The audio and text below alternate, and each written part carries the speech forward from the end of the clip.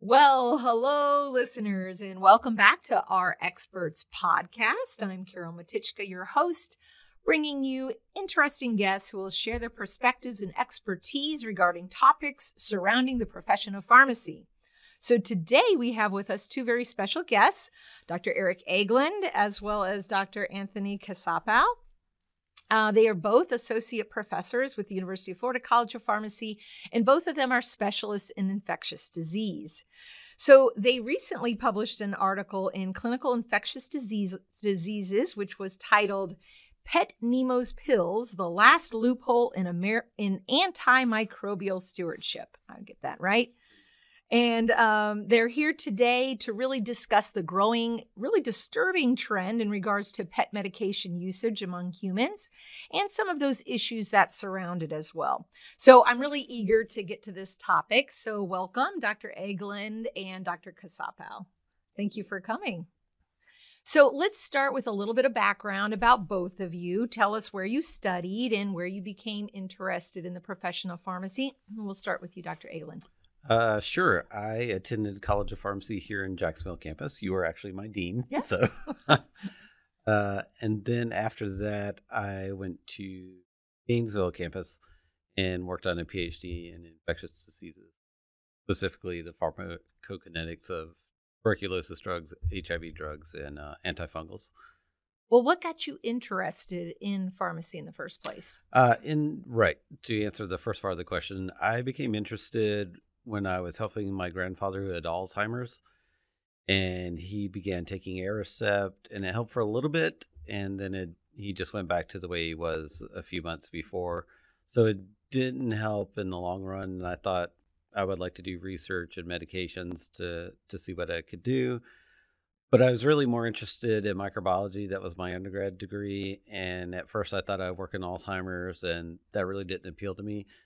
Mostly it was infections and microbes and viruses. So that's how I kind of ended up going that route. Okay. Very interesting. Thank you. And Dr. Casapao? Yes. I'm originally from Illinois, so northern part of Chicago, Illinois. And so, what got me into pharmacy first was actually my grandmother suffered from high blood pressure or hypertension, and I noticed that she had like multiple medications that she was taking, 3 to 4 medications, and she always suffered from electrolyte disturbances as well. And so I didn't know, but I wanted to understand that more. And so the beautiful part, my friends and family were really close connected. I had a friend of the family who works for Walgreens, and so that was my first introduction to pharmacy, was to learn about the pharmacy profession, was Walgreens, and I became a tech for a few years. And after a few years, I definitely loved how it worked, and then I kind of understood there was a lot more medications than just high blood pressure, of course. And so I really wanted to go deeper into pharmacy, and so I went ahead and relocated to North Carolina, went to Wingate University, east of Charlotte, and got my PharmD degree over there. And, infectious diseases during the time of pharmacy school wasn't my biggest interest. It was actually still cardiovascular background. So I saw myself working at a clinic or working somewhere where I could help manage diabetes and any cardiovascular diseases, because for me at that time, pharmacy school really got me into how the drugs work, pharmacology standpoint, understood that it can work. But actually, infectious diseases was actually one of those courses that was very difficult for me. A lot of students can attest to that now here at the College of Pharmacy at UF. But for me, I noticed that there was a lot more of interesting topics in infectious diseases. Maybe not as easy as a yes or no world like cardiovascular to some extent, because there's a lot of guidelines. There's studying on thousands of patients, whereas infectious diseases, it's not as large sample size as we've seen. So I was able to go deeper into actually do a PGY1 residency here at St. Vincent's Medical Center at Riverside at Jacksonville. And then I did a PGY2 infectious disease residency at University of Pittsburgh Medical Center at UPMC. So I did that, and I loved infectious disease so much. I actually did a fellowship. So I did 2 more years, or a little bit more than 2 more years, into a fellowship of research outcomes that focuses on infectious diseases at Wayne State University at Detroit, Michigan. Right. But you didn't stop there. You also have a master's. No, degree. yeah. So, I did go to Boston and did obtain a master's. He's very humble about where he obtained the master's. Yeah, so I did go to Harvard University to obtain my master's. And that was really because my love of research really grew to, I wanted to focus on epidemiology. So I did get a master's in public health, focuses on epidemiology with an emphasis of research and design. So I really focus on a lot of my technical skills on that. Well, thank you both. You're both very well equipped to be discussing this today. So we really appreciate you being here. So we are talking about pet medications. Can you tell the audience what all this really encompasses and which pet medications are most commonly used by humans? So, well, to start out, how we became interested in it was a family member of mine asked me how he should store his antibiotics. And I was wondering why he needed to store his antibiotics. I thought maybe it was just for a local infection, something, common, skin infection or something. But no, he handed me a bottle of amoxicillin for fish. So I had no idea why he wanted fish antibiotics, and he had more than one bottle. It was over, I think it was 100 capsules or 50 capsules in the bottle, and he had more than one bottle. He had several, and it was just in case something happened. So he's a bit of a prepper, and he wanted to have them on hand in case he needed antibiotics, in case something went down. So that's how we first were introduced to pet antibiotics being used in humans. We went down a rabbit hole. Anthony had seen some papers actually recently discussing fish antibiotics. So that's kind of how we got started. So I would say... And how long ago was that? 3 years ago now. 3 years, yeah, or even further. I think maybe even 4 or 5. Yeah, it could be. And we're continuing to see this grow, it appears? Yes, now I think with... post-pandemic, I think we've been giving, right? We really want to give access to patients to healthcare. And so telehealth has been the biggest thing that we've seen, which is great for giving access to patients who need help. But there's been some things that we've noticed that's different, I would say, as in with telehealth that we wouldn't expect it to be done. So we've seen advertising of medications that, right, or people feel like they may have a certain condition or maybe a disease, whether most likely if it's more of a chronic disease that they should probably get access to a healthcare provider and then, have further discussion and potentially diagnose that person and then give medications if necessary. So we've seen that from a lot of advertising and social media. And if you're still watching TV, but of course on social media, we've seen a lot. So I just saw that this might be the new wave of how it's going to potentially be giving. And so when we talk about pet medications, you all are talking about, these are medications that you can order on the internet, essentially, right? Not through a veterinarian. Correct. You can order them from various, Brandon Brookstaver and his group had a article out, and I think he identified 24 places you could purchase it from on the internet. And it's primarily just different entities getting these pet antibiotics, which are repackaged from human antibiotics and sold as fish antibiotics. And fish antibiotics is probably the most likely, since it's not requiring a veterinary prescription to purchase these. Whereas some things like antibiotics for dogs or cats, you do need to have a prescription, at least here in the U.S. Interesting. Yeah, we knew it was actually rebranded because we actually just looked at the capsule itself. So we saw this pill and we saw the ID on it, and it's exactly the same identification. These are the pills we count in the pharmacy. Yeah, right. And like they look exactly like those. You look at the identifications, like same color, same identification that you would see for humans. That's the same that's being used for pets. Yeah. So do you know the history behind all of this? where did this begin? It sounds like you really stumbled upon it a few years ago, but is this more of a recent issue? I would say no. No. I think it's just tip of an iceberg, I would say. Yeah, and it's kind of an open secret among the military, special forces. They, a lot of times once they're in civilian life, they would go, you can purchase, or my family member who purchased it is ex-military, and he knew you could go to a pet store and get these antibiotics that are just, Interesting. So. Okay. And so is it mostly antibiotics that you see then, or are there other types of medications that are branded as pet medications that people are getting a hold of? Primarily, I would say fish antibiotics. There are a couple others. I think I saw one for birds that was available, parakeets or parrots or something, but primarily I would say fish antibiotics. Yeah, I think for the other medications, they're already available as over-the-counter, Right. So for human consumption, for human use. So I would say those indications are not, that's not the loophole. I would say it's those antibiotics. And then you kind of have to separate the pet antibiotics from actual human antibiotics that are being sold from other countries that are less regulated than the United States. Gotcha. So we did talk about amoxicillin. I'm assuming penicillin perhaps is available as well.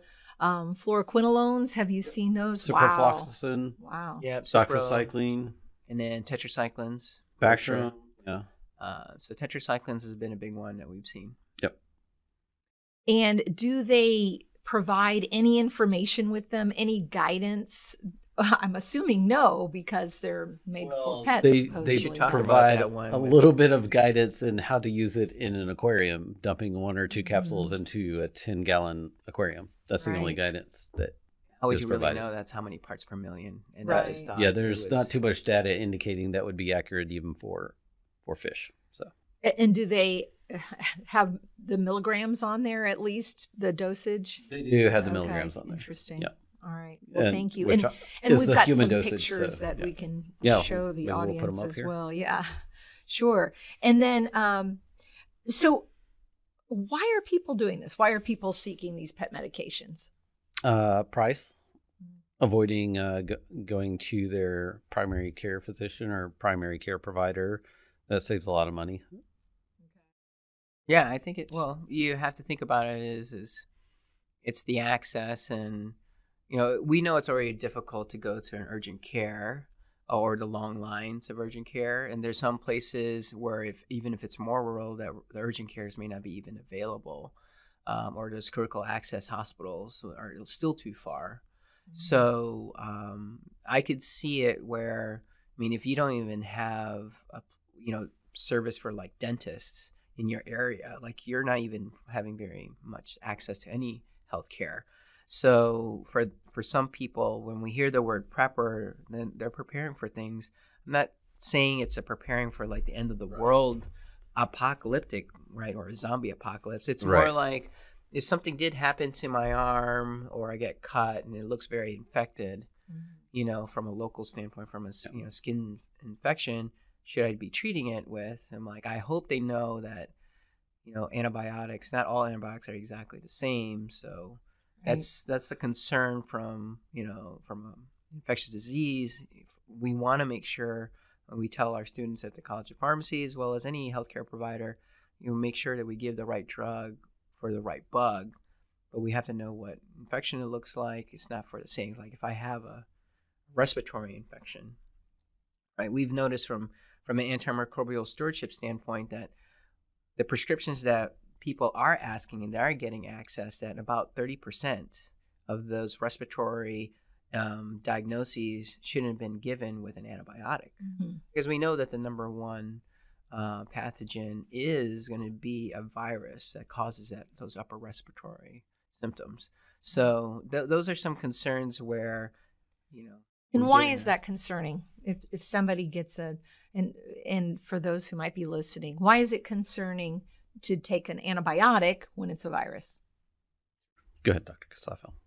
So most of these pet antibiotics that we hear and we're talking about, it's most of those are going to be for treating bacterial pathogens or to eradicate or to kill them. So we really want to be aware that these antibiotics are focusing more on bacterial pathogens. And so when we hear some infections, if it's like a respiratory infection, a good portion of those, a majority of them are going to be viruses, which is a different type of pathogen, which the antibiotics will not even have any effect against. So basically, you're just adding side effects. You're getting all the side effects with none of the benefit. Right. And aside from side effects, what else could be a potential issue with the antibiotic usage? Sure, drug interactions, Okay. and antimicrobial stewardship, drug resistance. That's a huge concern. Right. Absolutely. So how bad is drug resistance right now? I've been asked that question quite a bit. It's a bit of a loaded question. It is a loaded question, isn't it? For another session. Yeah, that might be too much to talk about here.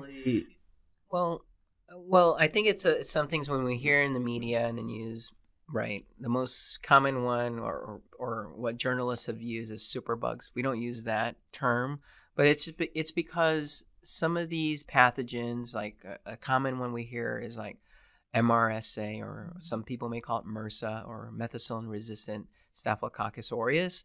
And so this pathogen can be found on our skin on some people normally. It may not be resistant like this superbug concept, because we hear that word super because it may be resistant to other common drugs that we've seen, right? So there's some that can be resistant to Bactrim, which is another drug that we hear, or trimethoprim sulfamethoxazole.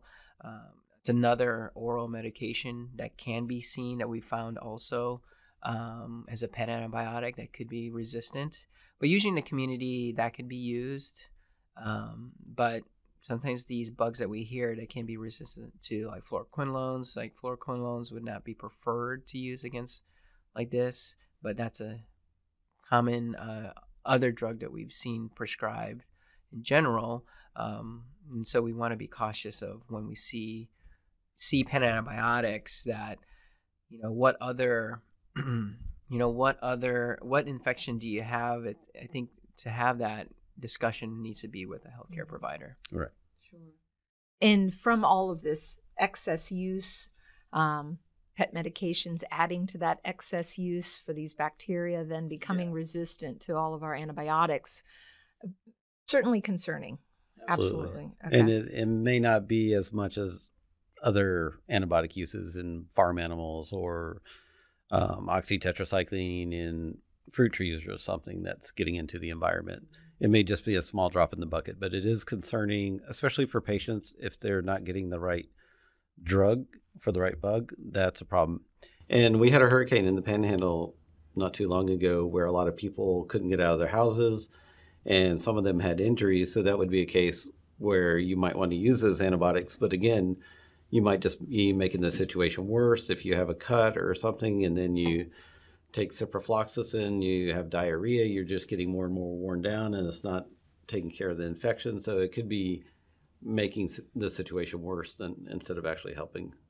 Yeah. And also part of when we think about managing an infection, right, is also the duration and the dose. So how do we know if the person who's using these medications for off-label use, right, or using what if, let's say it's not covered, we have one, but let's say if it does cover, but you're giving the wrong duration. Yeah. So meaning like if it's supposed to be for 10 days or 7 days, but you only give it for 2 or 3 days, is that okay? And the answer is potentially no, because you may have diminished some of those bacteria that's there.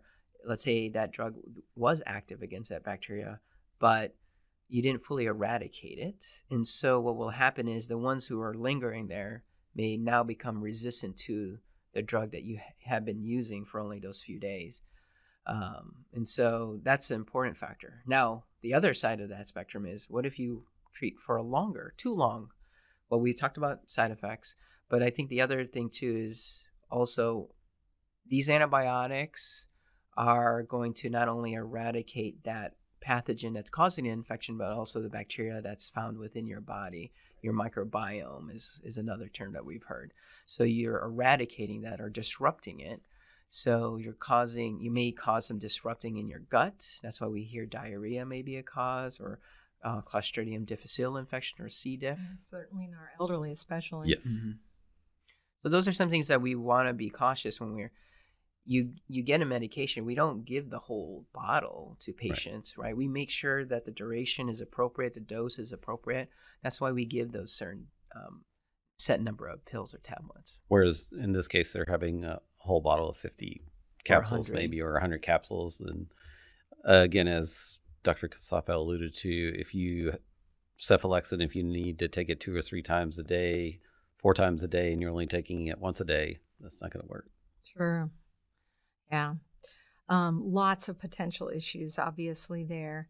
So do you have any, I know you shared a specific example. Do you know of any other specific examples you can share with the audience?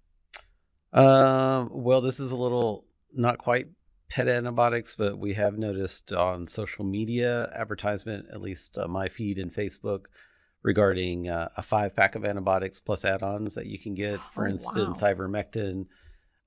You just contact the website and they'll put you in touch with a clinician. At this point, at least you're being in contact with a clinician.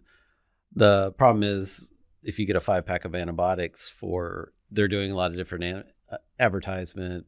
There are no pharmacies in the forest. Get ready for the zombie apocalypse, basically.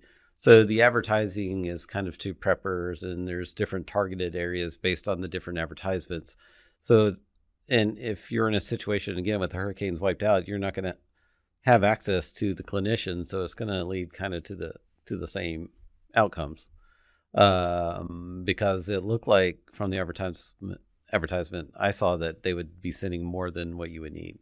So. Yeah, it was almost a 28-day supply, right? Instead which is kind of interesting. Or if it was a little bit longer than your normal, like 5 or 7 days. Exactly. It was a good month almost. And they're not saving much on cost. I think it was a few $100, $200 some odd dollars anyway.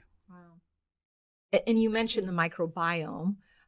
So one of my areas of interest is in obesity, and we're doing a lot of studies in regards to the microbiome and how that may affect some individuals in regards to obesity. So lots of potential side effects and issues associated with the overuse of antibiotics.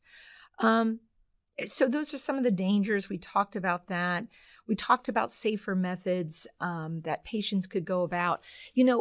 When we were talking about all of this, and you mentioned rural areas, and there may not be a clinic where somebody can go to, this really makes me think immediately of pharmacists. I mean, pharmacies are everywhere, rural areas everywhere.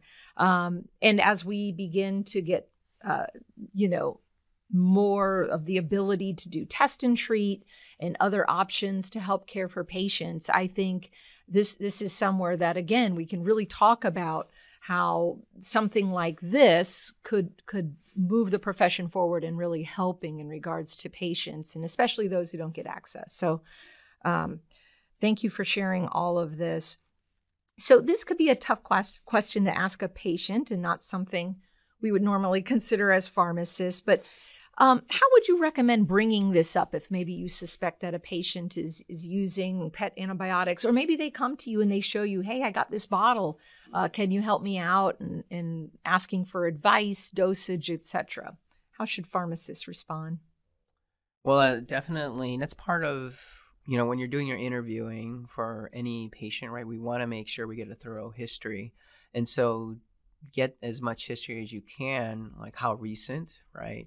How long of a duration, and hopefully if the patient can give you a little bit more detail of those, then you can get a little bit more insight. Because if that drug that they've used was a pet antibiotic, there's 2 things that we have to assume, right? One, it probably, look at the expiration date if that's available, because it probably, if it has been held for a long time, you can also assume that it may not be stored in appropriate, so the dose may not be as strong or potent as it was.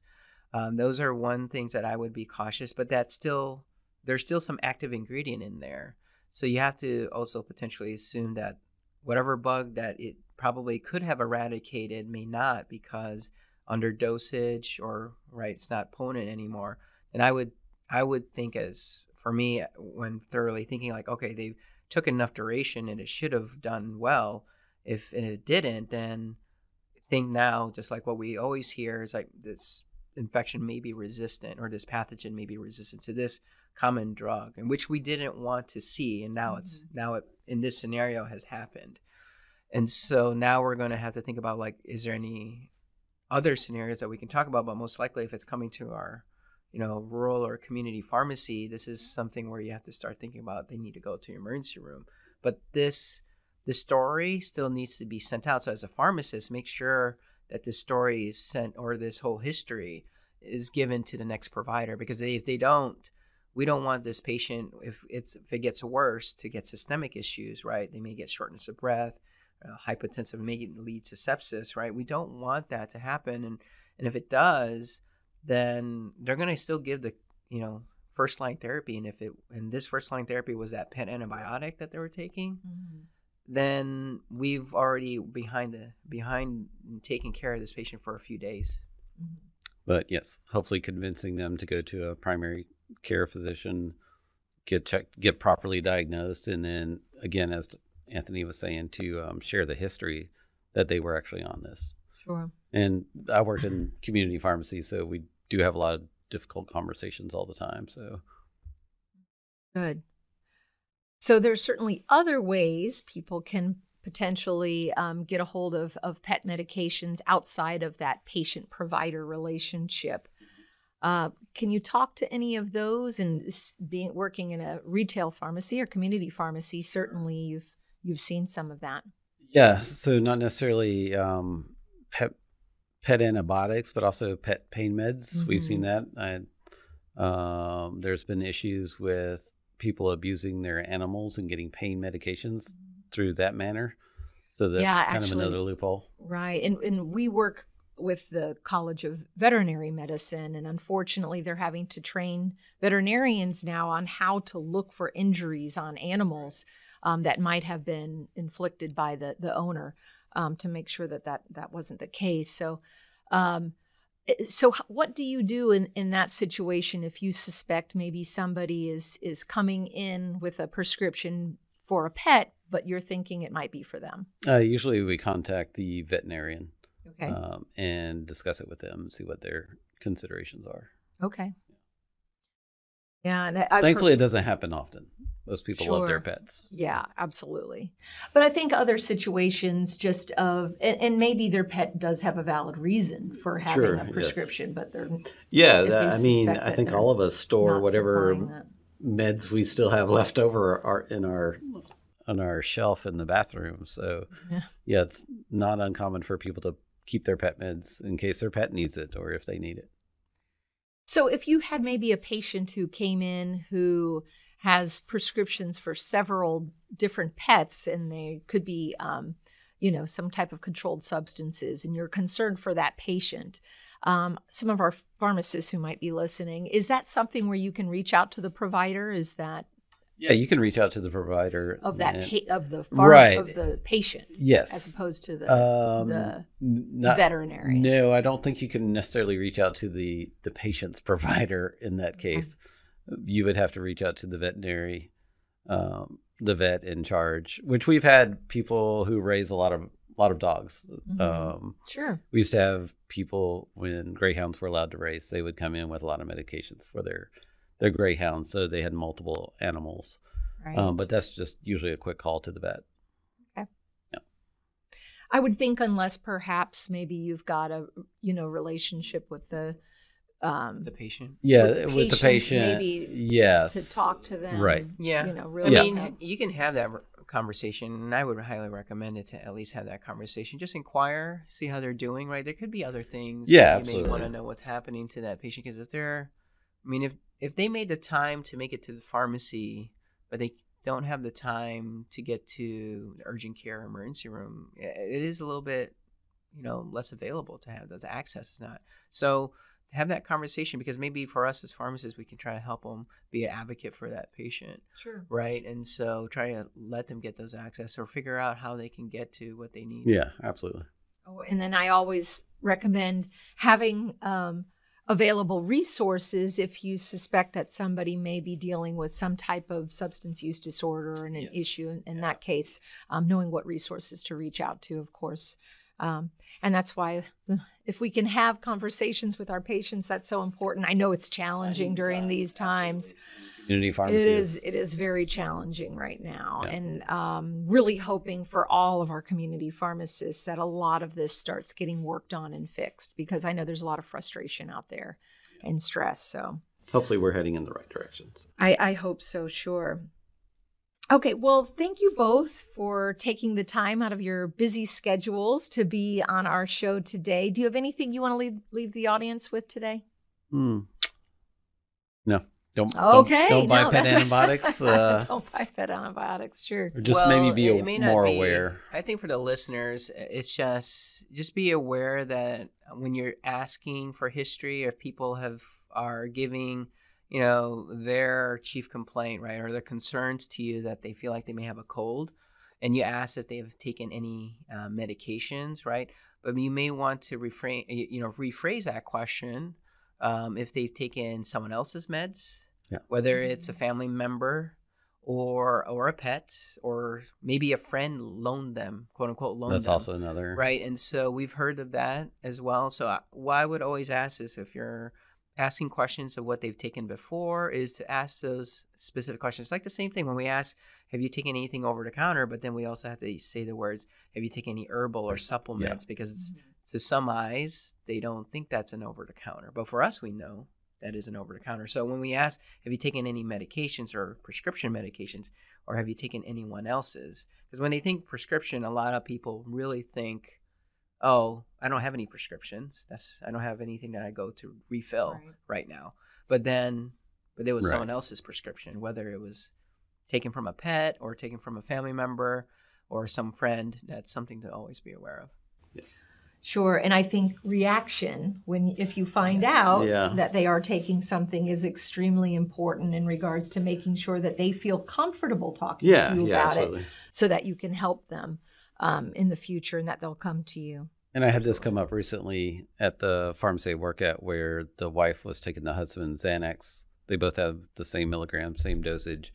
And she ran out early and came in and wanted to get her prescription filled. And I told her it was too early and asked her why she ran out. And she said, I'd been taking my husband's, and then the end date was already, the date had already passed, the expiration date for refilling. So, but she did admit she had been taking her husband's last. Sure.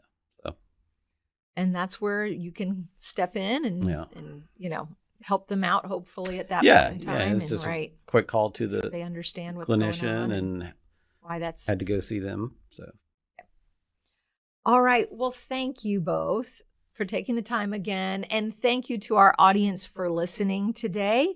And you'll find a link to the article written by Dr. Eric Egelund and Dr. Anthony Casapao. It's in Clinical Infectious Diseases, Volume 70, Issue 1. It was January 1st of 2020 when that came out. So we'll make sure that we have a link for you as well. And take care, everyone. Thank you for listening. Thank you.